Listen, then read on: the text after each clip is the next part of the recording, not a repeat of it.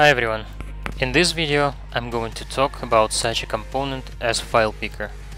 I'm going to show you how to build a layout for web application and how to make a business process to upload the file from your computer into the database. First of all, imagine that we have an application for a book library. We can create a book title, put an author of a book, and select the book genre. But suddenly, the book library asked us to add a feature of uploading a book cover. How do we actually can do this? First of all, let's open our data model designer and see that we have a book table here with title, author, and genre fields. First of all, we need to add a field for book cover. Let's say it will be the cover field of a file type. Save the scheme and go to the web application designer. Open the books page and see the modal we have here for adding the book. For example, we want not only to upload the book cover, but have it here as a preview. It is logical to assume that the cover is an image type of file, so we can use an image component for this. First of all, let's put a container here and make its items to be centered vertically.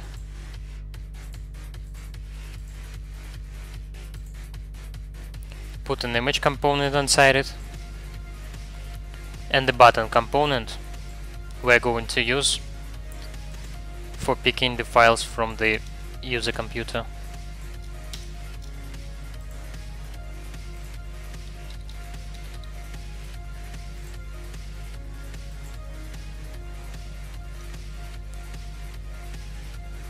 Okay.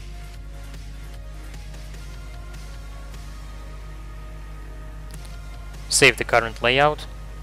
And before starting to build a business process, let's create a new global variable for saving the file ID from the preview. Let's navigate to the Global Variables tab and create a new global variable for saving file ID. It will be of a file type cover.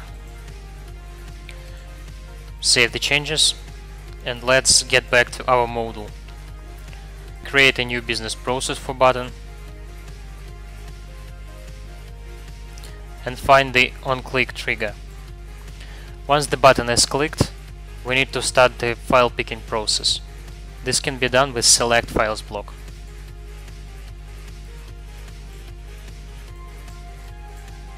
Set the max files to be 1 and file types as an image type.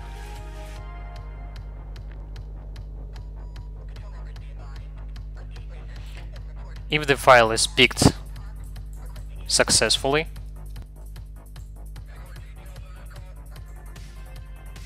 we need to get just a single element of an array with the index equals 0, as we have already limited the number of files to be 1.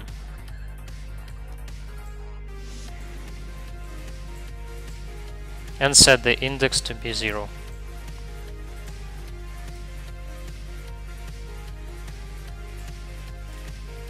The selected file has to be uploaded to the server for further work with it firstly. Server request post files type of block has to be used for this.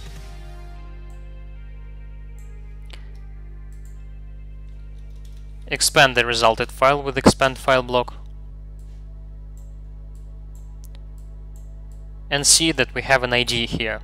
This is the unique ID, which file obtains usually after sending to the server, and this ID is used to write the object to the database.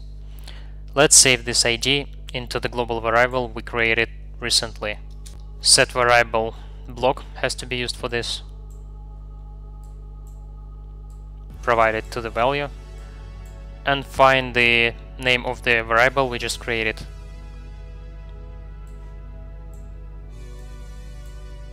Okay, finally, here we just need to update the image component to show the uploaded file as a preview. Find the image update properties block.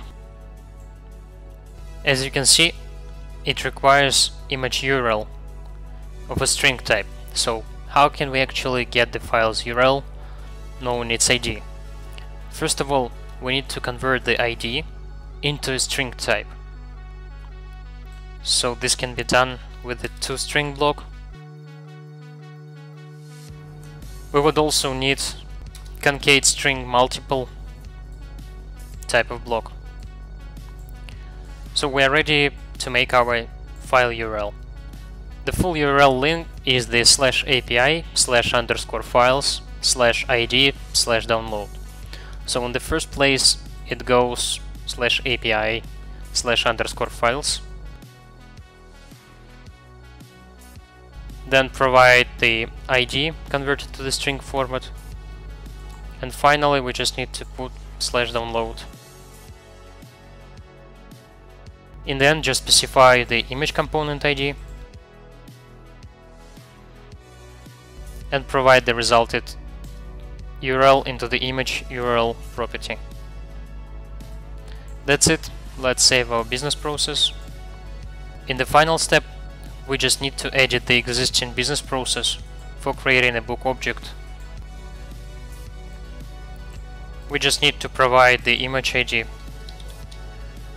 from the global variable we created.